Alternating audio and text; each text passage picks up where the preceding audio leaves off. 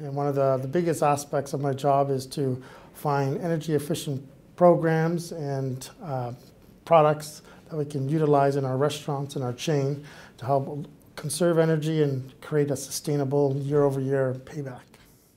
Energy incentives in Alberta, I think, needs to come forward so that we can start looking at better aspects. So especially with HVAC controls, so CO2 sensors, to help businesses better control their fresh air mix with the amount of heating and cooling that's required.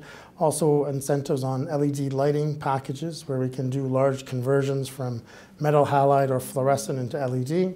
And I think one of the bigger ones is to start looking at Energy Star equipment, both within household furnaces and also with industries that use Energy Star equipment. So for restaurants, their fryers and their grills, and also you can get an overall sustainable reduction. And it starts to render businesses and homeowners to start thinking, maybe it's time to upgrade early before it comes to the end of life.